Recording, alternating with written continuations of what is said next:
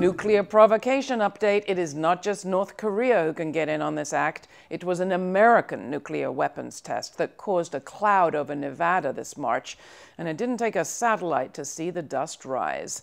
The March 14th test was the first in a new series. U.S. weapons makers are manufacturing a new nuclear bomb, a replacement for 4 bombs already in our nuclear arsenal. The B-6112 is estimated to be ready for use in 2020. The first in a 3-year series of its tests began this March at Sandia National Labs, a wholly owned subsidiary of the Lockheed Martin Corporation. Reading from the Sandia Lockheed press release, quote, "Test day dawned, cloudless and wind-free." While observers watched from a tower and more via live video stream, a couple of F-16C jets rose from Nellis Air Force Base near Las Vegas and soared over the 280 miles of the Tonopah Range.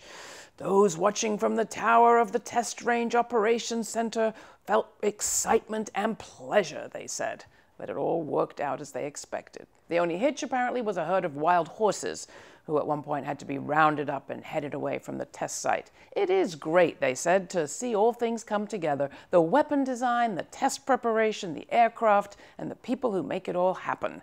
Everyone involved is supposedly happily hoping that future tests go just as well.